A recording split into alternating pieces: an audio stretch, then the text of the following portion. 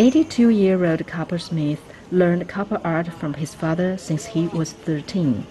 After retiring from a factory in 1986, he had regained his craft and opened a copper shop. Usually, Mr. Zeng Xiango focuses on the creation of copper art, in addition to helping the neighbors to repair damaged copper products.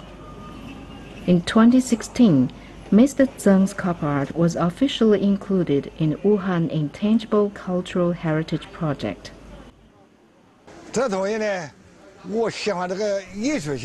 I do it because I like the art of it. What I made was admired by a lot of people. The more they admire, the more I want to do it, even if those crafts don't make money. I like to do difficult crafts. As long as my works will be able to spread in the world, it's enough.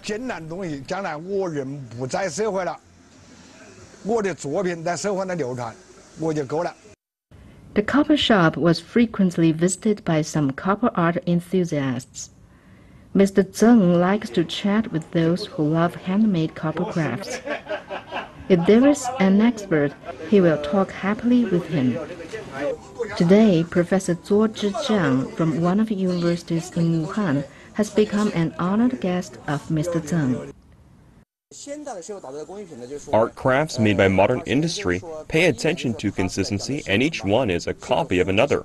However, handmade crafts can be the manifestation of every idea of the creator, and each craft is unique. Professor Zuo praised Mr. Zeng's Yellow Crane Tower, a miniature of one of Wuhan city's symbols, which is extremely sophisticated.